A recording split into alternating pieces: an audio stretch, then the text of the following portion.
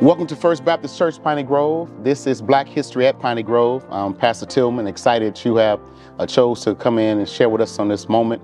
We have today with us one of our deacons, longtime deacon servant, Deacon Jerry Covington, and I want him to share with us some of his, number one, tenure, how long you've been here, and what capacity have you served, and give us some history of your upbringing and experiences and what have kept you committed to being a servant in the church in all these years to continue to hold that staff and keep working. Yes, thank you, Pastor. I appreciate calling me and having me come in and, yes, sir, and speak to you like this. Thank you for having never done this before, but we got it. We're just gonna talk. Again, I'm Jerry Covington, deacon here at First Baptist Church, Piney Grove. I was born in North Carolina, Goldsboro, North Carolina, but raised in the state of Connecticut, in New Haven, Connecticut. You said Greensboro? Goldsboro. Goldsboro, yes. Okay. Yes. And but I was raised in New Haven, Connecticut, the home of Yale University, things like that. My father and my mother raised me well, I feel. I was born in 1942, so I've been around for a while. Yes, sir. And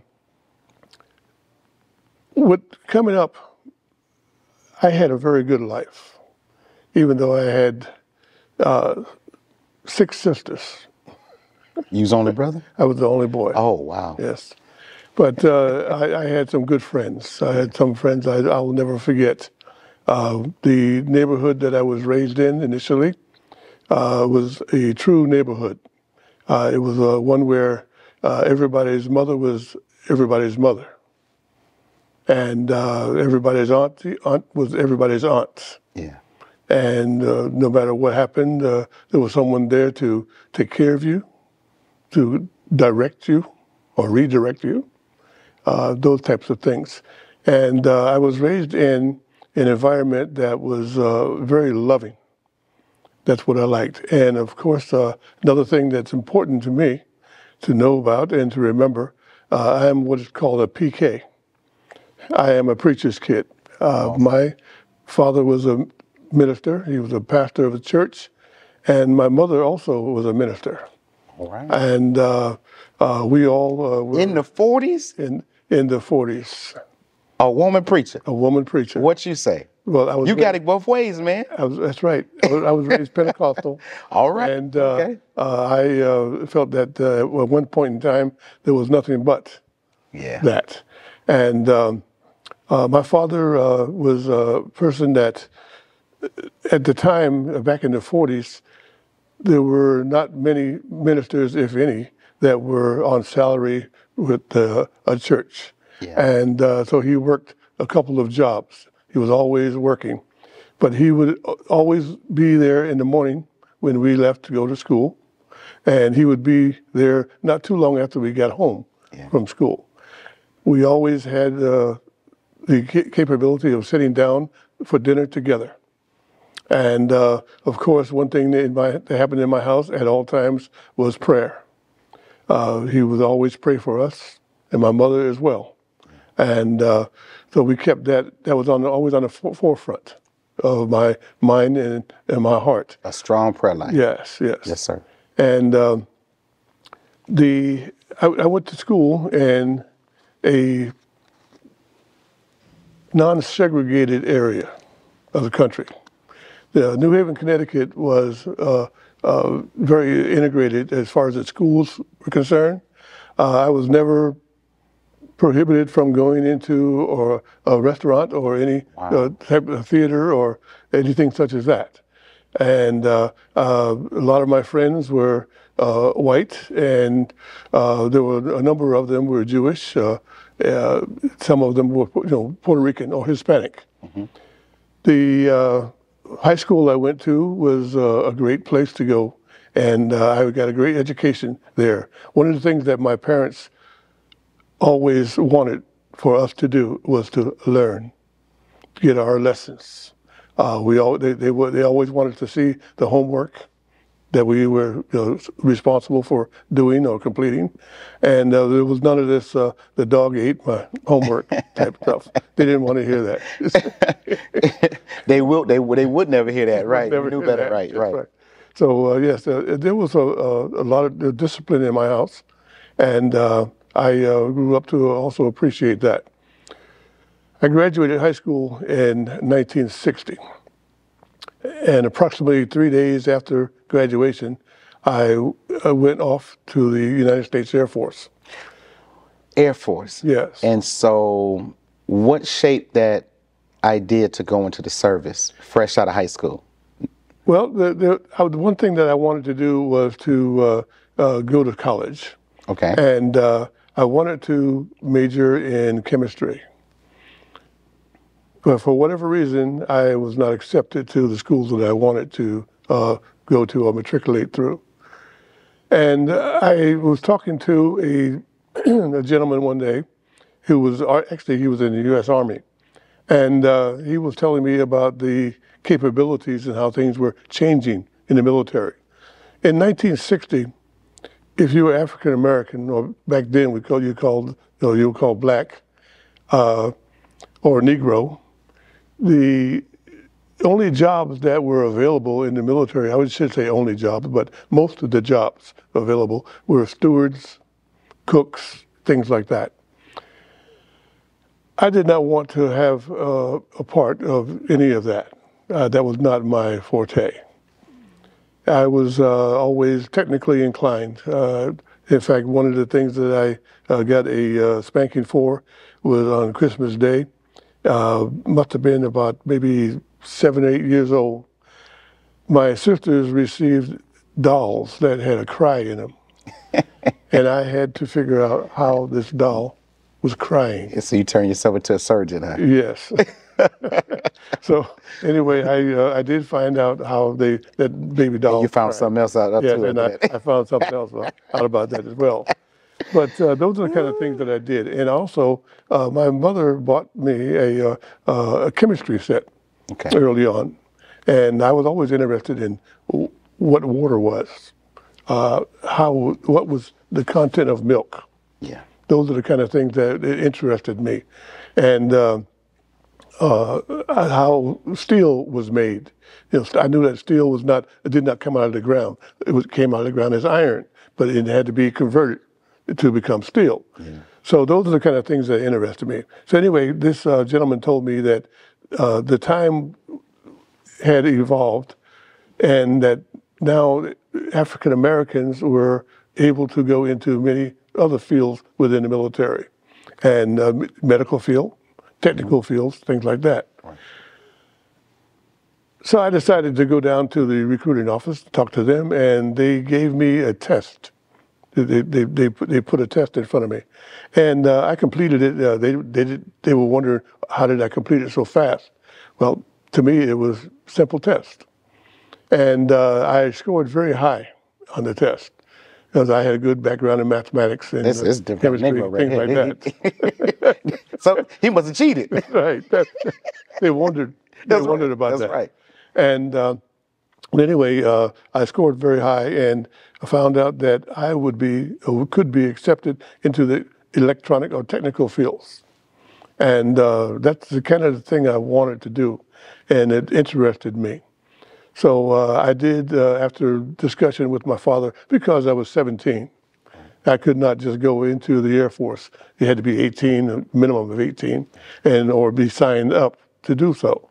And because I went to school early, and I graduated early. So I did go into the United States Air Force 3 days after graduation. Wow. And I stayed in the United States Air Force from 1960 until 1980. 20 years. 20 years, yes. You've seen a lot. Yes, I did. I enjoyed my career. I truly did. One of the things that I found out early also was that you not only had to be good at what you did in order to obtain promotions, but you had to be a manager as well. And when I signed up for management schools within the military, and such as business type trainings. And I found out exactly what you needed to do to progress in the military. And without licking boots, I guess I should say. Clean way to say Yeah, it. yeah, clean way to say it. And also, I found out and knew from a child that I had to respect people. Yes, sir. Especially those that outranked me or my elders. Okay. Right. And so it was a lot of yes sir and yes ma'ams involved in that. But I was used to that. That's the way I was raised. Okay. The United States Air Force gave me a fantastic career. They allowed me to progress, matriculate through a number of different fields, all in the electronic field. And I've always been an avid reader. And I trained myself in the latter years of my Air Force career to understand and know how computers work. I said, well, I heard about computers and I needed to know something about it. In the early 60s, we had mainframes that were, I would say, as large as probably 1/3 the size of this sanctuary area. Wow. It was called a mainframe. And they used back then, they're called vacuum tubes. And so I was weaned on the early form of computers through that. And I was able to cross-train or get into the computer field within the United States Air Force. So your whole career was all electronics, computers? All electronics. Started out in communication. Okay. And I was also able to cross-train into what is called the Airborne Command Post field. The Airborne Command Post is a highly technical area where there were a certain group of aircraft within the Air Force that had to be in place for all the leaders, the generals, the presidents, and his staff. And wherever the president went, the Airborne Command Post has to be. Okay. For instance, today you probably heard that President Biden was in Palm Beach and Miami. Mm-hmm. He flew in on Air Force One. Well, the type of aircraft I was trained on and worked on was that group of aircraft that's similar to Air Force One. Gotcha. I even worked on Air Force One, the old version of Air Force One, gotcha. Not the 747 type. Yeah. Okay, the older ones. And but I worked with that elite group. I've been to a number of different countries. We had to be there in order to set up communications for the president, so that he would have whatever he wanted to communicate on, whether it was satellite, whether it was ground lines, whether it was radio, different types of radios. By the way, and digital format, he had to have that available when he got there. Yeah. So we were always there to precede him, and we set that type of thing up. So the Airborne Command Post was my lead into the computer field, actually. Okay, so over those 20 years of service, mm-hmm. Coming in late 50s, 60, mm-hmm. right, era, and because you're hearing that the change is coming about going into, I guess, that time and period for you to entertain going in 1960. Right. Did you experience any segregation in actual service in those early years? Yes, I did. Racism? Racism. Okay. When I went to basic training, which was in San Antonio, Texas, I was met with for the first time in my life, I was called the N-word. Right, and now you're a grown man. Yes. Right. And this is something that did not appeal to me. Yeah. And so I had a few words with the person who said that, and found out that this is the way it is. Culture at least in San Antonio, Texas. Yeah. All right. So I said I can live with this. I was taught at an early age also how to deal with things. Some things you accept, and some things you just let it go. Right. Okay. And anyway, that was the first instance. And then we traveled from San Antonio to a Air Force base in Mississippi, Biloxi, Mississippi. So in San Antonio, Texas, that particular slur came from who? That particular slur came from a supposedly bunkmate. Okay. Okay, in other words, we lived in a barracks. Gotcha. There were It's one of your peers. 75 of us living in the barracks in basic training. Gotcha. Because this is where you learn to be how to march, how to understand the brogue. Yeah. You know, So it just ended with words, or did it go beyond that? it ended right there because I let it be known that I didn't appreciate Gotcha. that. All right. Yeah. All right. So now you're going to Mississippi. Yes, I'm going to Mississippi. And the problem I had with that was I said, out of the frying pan into the fire. Yes, sir. Okay. And I found out in Keesler Air Force Base in Biloxi, Mississippi, there were mean people that did not like me because of the color of my skin. And I was able to, actually, I told myself, first of all, I did not have to leave the base in order to make it through my career of training at Keesler Air Force Base. That's where I learned electronics, fundamentals, things like that. And also communications, a higher level communication. I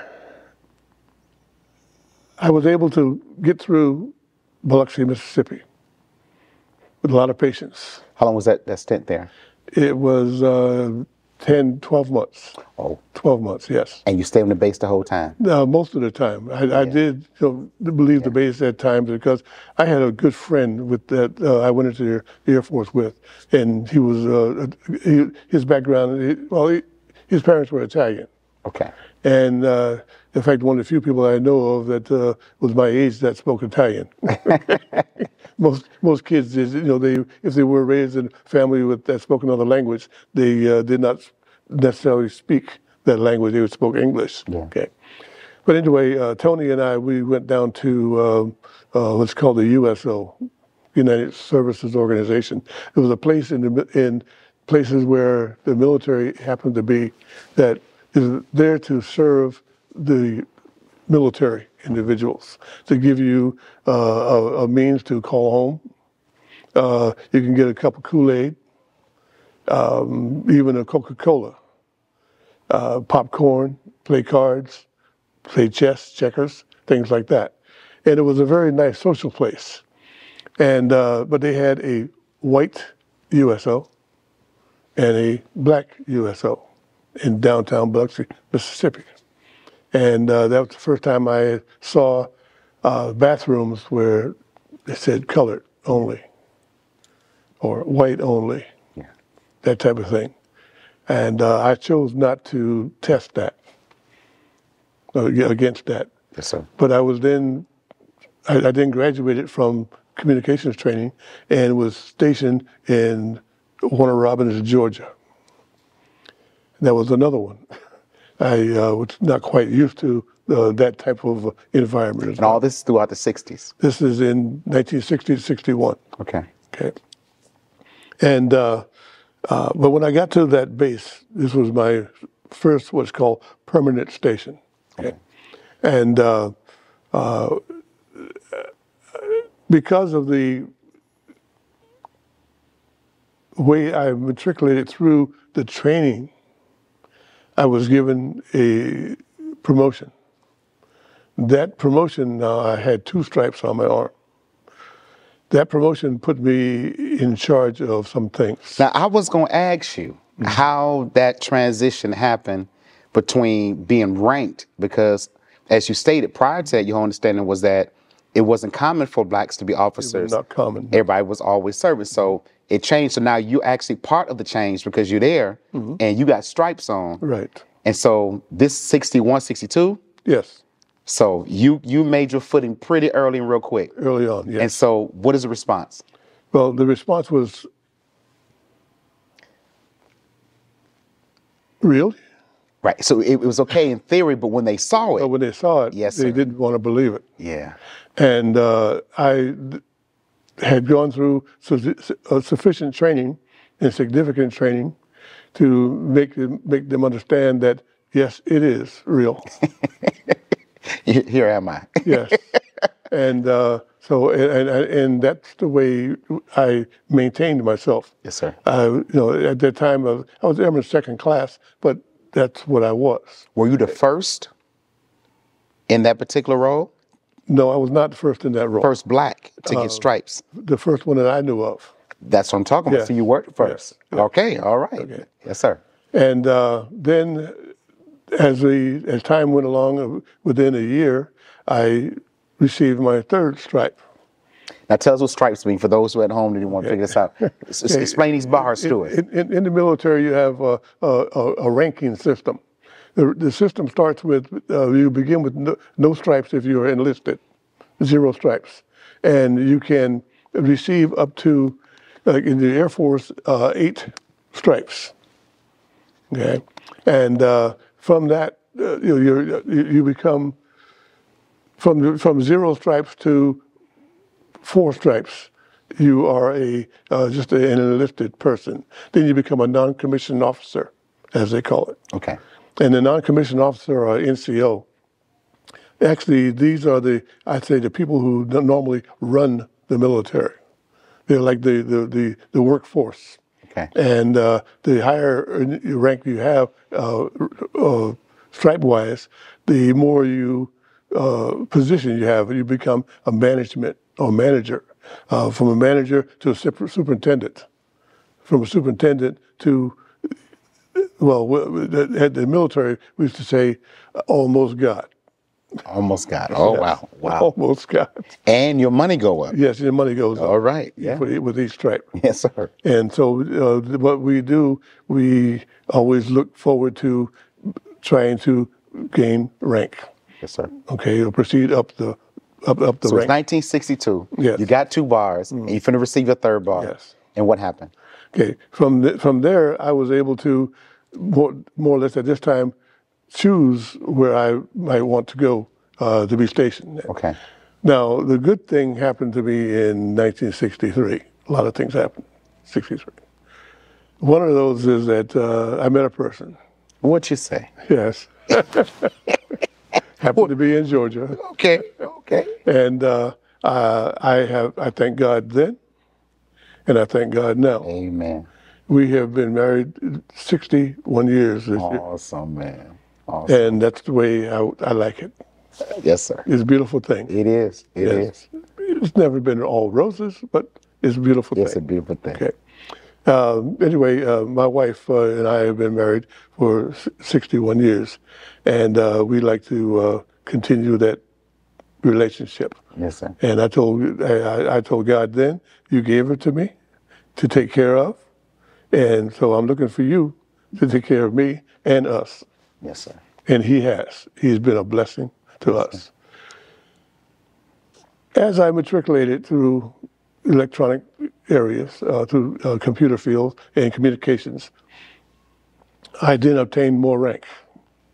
I finally received the rank of Master Sergeant. Master Sergeant with 6 stripes. Okay? And that's in the superintendent area of management. And you become a supervisor of groups of people. Could be anywhere from 50, as few as 50, to as many as a couple of hundred. In 1963? Yes. So this is beyond 63. Okay, okay. Okay. Because I became a technical sergeant first. Okay. After my 5th stripe. And then I became a master sergeant after that. Okay. And that was in I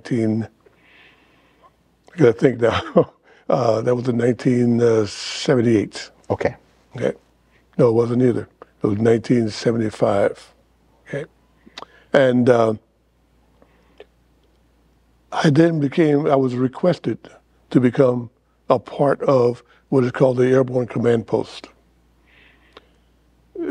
Because of the record that I had, and also the rapport that I had with other people, higher ranking people, officers, and things like that. I then went into the Airborne Command Post field as a supervisor, communications supervisor, and that's how I became attached to the Airborne Command Post and found out about Air Force One and things like that. In other words, an upper echelon of communication. Gotcha. Okay, and the president has the capability of speaking to anyone, anywhere, anytime he wishes, by any means he wishes. All around the world. All around the world. And we had to make sure that he had that capability. In the 70s. Yes, yes. And now things have gotten, the same mechanisms are in place, but everything is much smaller. Yeah. Because it's computerized. Gotcha. Okay. So you did 20 years. What was your ranking when you came out? Master Sergeant. Master Sergeant with the 6 stripes. Yes. So I noticed in our visit, just stopping by the house, checking in on you and Mama Covington, I noticed you got a lot of pictures around there on the wall. Yes. And you said, well, that's my son, that's my son, that's my grandson. So you have 2 generations of military. Yes. All right. Okay. Yes. And you just had a grandson who just went in about a month ago, 2 months ago? About 3 months ago. About 3 months ago? Yes. So how did you feel about coming out, making your contribution, and hearing that your sons wanted to go into the service? Well, I thought it was pretty good. The only thing that they had going against me there was that they did not want to put any parts of the Air Force. Oh. Because they were raised in the Air Force. So we done with that. Right. Okay. So 2 of them, the oldest one and the second oldest one went into the Army. Okay. Okay. And the third one went into the Navy. Okay. Okay. So I had 3 sons. And all 3 went to the service? Yes. Okay. And how many of their children have went to the service? Geez. Two of them, well, the second oldest one, he has a son that's still he's in the Army. Okay. And been in the Army now for about 6 or 8 years. I had another one that went into the U.S. Marines, grandson that went into the U.S. Marines. And he was in like about 6 years, 5 or 6 years. Okay, so did your sons become career military as well, or they just? No, they decided to do their time and get out. Okay, so with you going in and being a trailblazer in that area, communications, computers, and so on, do you feel that there was a proper recognition for African Americans' contribution to work in the area?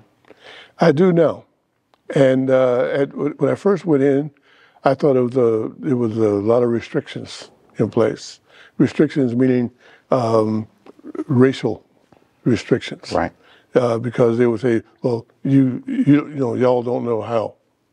I heard that often. Yes, sir. And I said, if we don't know how come I am doing, and I am somebody? Yeah. Yeah, I always put that on them. Yes, I have this capability. I have others that I work with also, and that have the capability. That's right. And so, and a lot of them more so than I. They're better than I. Yeah. I said one thing I wanted to do was receive as much training as I could in every aspect of electronics. I became technically inclined to a point of I built, back in the day, I should say, we had a large screen TV. It was a 50-inch television, and I built it. I actually put it together. And what year was this? This was in 1968. Wow. The largest TV that you could get at that time. I built it. Wow. And put it in a case. I built a frame for it. Okay? And I had it for a long time. In fact, I still had it when I retired from the Air Force in 1980 and moved here.